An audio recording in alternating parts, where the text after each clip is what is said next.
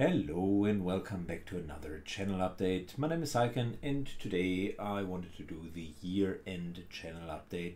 I got a couple of really interesting topics for you. Number one, a very short update around the channel itself, then a lot of XCOM 2 related news, and then finally any other game related topics. So let's jump right into it.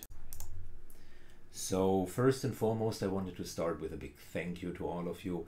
Number one, the channel has grown substantially over the last few months, which of course warms my heart. Number two, the non-XCOM content, specifically the guides, were being perceived very, very well.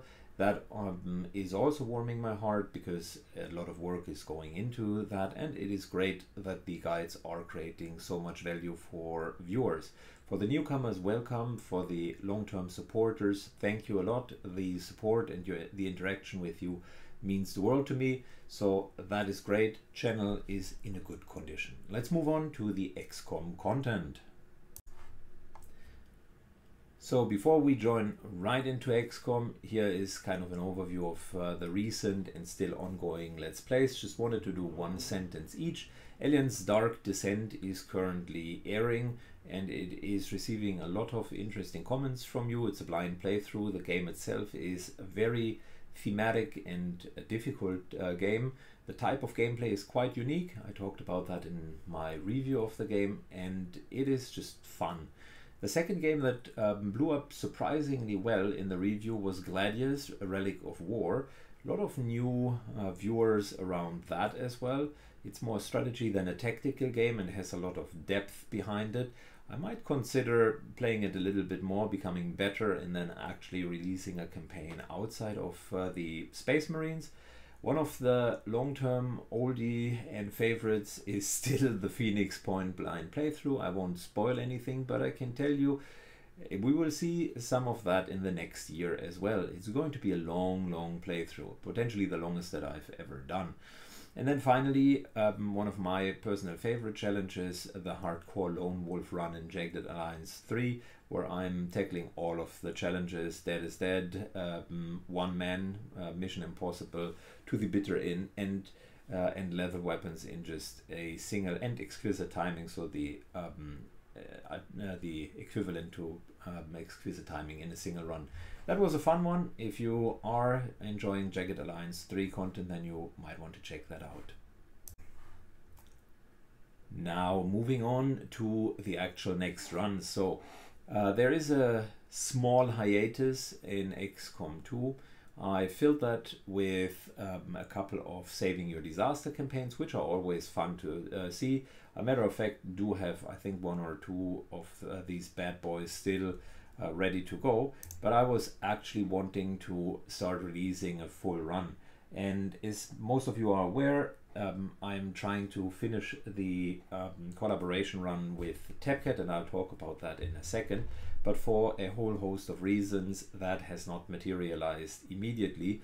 As you can imagine, it always takes a little bit longer time if more people get involved into a project. So therefore, I used some of the time that I had and followed up on a very old viewer request, which was, hey Syken, we have seen you with a lot of challenge runs, but could you just do a War of the Chosen, Legendary Iron Man standard run, Syken Unchained? Could you go through it with all of the knowledge that you do have today? So I figured, of course I could. And how about we make it a little bit more spicy? How about we're not only doing an XCOM 2 War of the Chosen vanilla run with no restrictions, but how about we're trying to beat the game as clean as possible? Try to lose the least amount of people, try to maybe not even take damage in most of the runs, and trying to flawless as many missions as we can.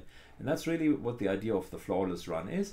Whether or not I make it all the way through depends, and you will see. But if you're just in for some good XCOM, some very straight, basic, back to the roots XCOM, that's going to be your run.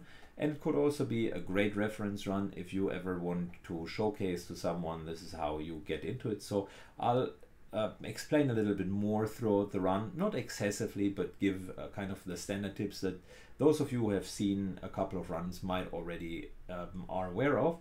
On the other hand, those who are new to the franchise might use that as the go-to run. And I hope it can position itself there so that people actually use the run and use it as a learning mechanism. I originally wanted to give that out as a Christmas gift, but due to the situation with TapCat and the collaboration run that I'll be talking about in a second, I will be effectively starting to release the Flawless Run from tomorrow onwards in the normal schedule every 2 days, so that you get your little dopamine dose of XCOM 2. Which nicely brings me to the sneak peek into the collaboration run with TapCat. Listen, collaboration runs are difficult to begin with, and of course this is no exception.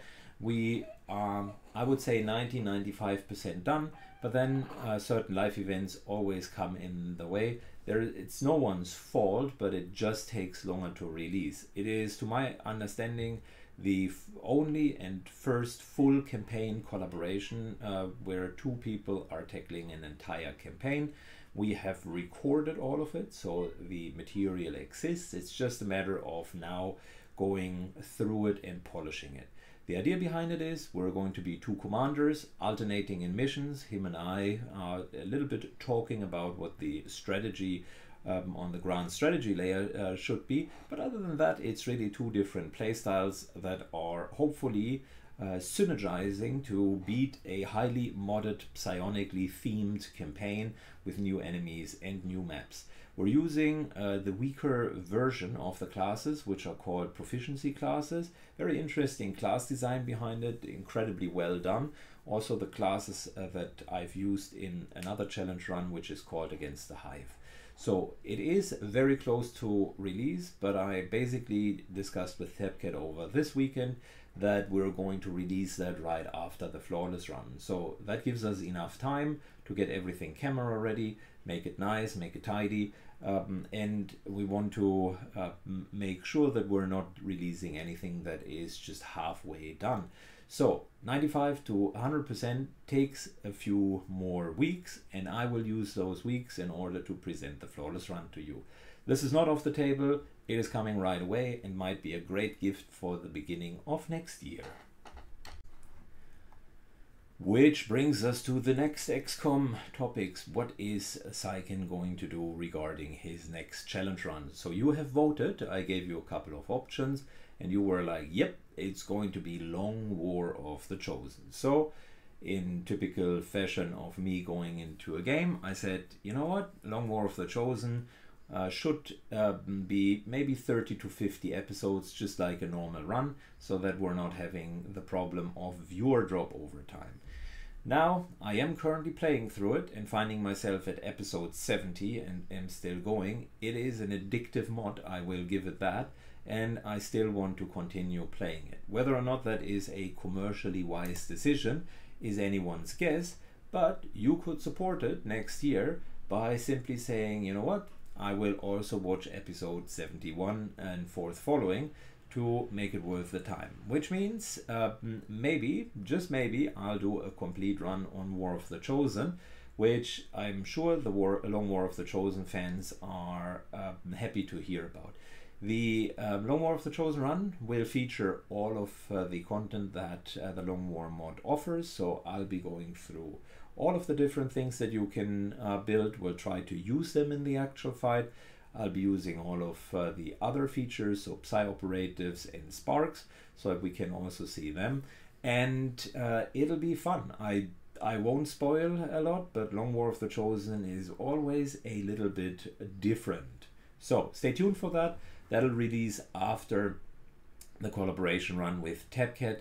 So I would say, if I was a betting man, somewhere in end of Q1 next year, and will take a while. So that'll be a good chunk of the XCOM related content for the next period of time. So very XCOM focused. Now you might ask what is going on besides XCOM, and I will answer.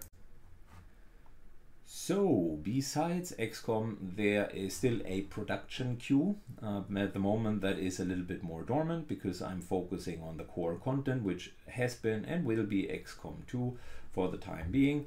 The Alien Dark Descent run is still going at the moment. There are a couple of things that are definitely on my bucket list. I talked about Baldur's Gate 3, haven't even looked at it, haven't even bought the game, so that'll be maybe something around Christmas that I'll take. There is still War Tales on my bucket list. I definitely like the game. There's a new difficulty that has been released. Extreme difficulty is what it was called. And from what I'm hearing, that should have been a lot of fun. So it seems to be implemented well. But they are still gnawing through their DLC, which includes a new region, a new class, and a new kind of update to the game features overall. So once all of that is nicely tidied up, I'll give it a review and we'll do a run around it. And then there are a couple of things that caught my eye. They are currently in gray because the chance of them happening immediately is insofar low as it depends on how much time I do have available. But there are a couple of old promises that I want to keep. Number one, Warhammer Chaos Gate, which is a Grey Knight themed Chaos campaign in an XCOM style. The game itself is fabulous, and from the very few things that I've seen, it seems to be great, but I want to do a blind playthrough, so I haven't looked into it in depth at all, just a small teaser here and there. So that is definitely high on my long-term bucket list.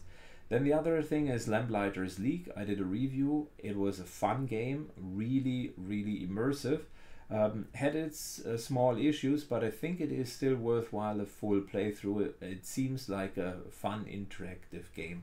And the third one I'm not yet sure about, but it was fun whilst I was playing it, so I could see it being a great game as well.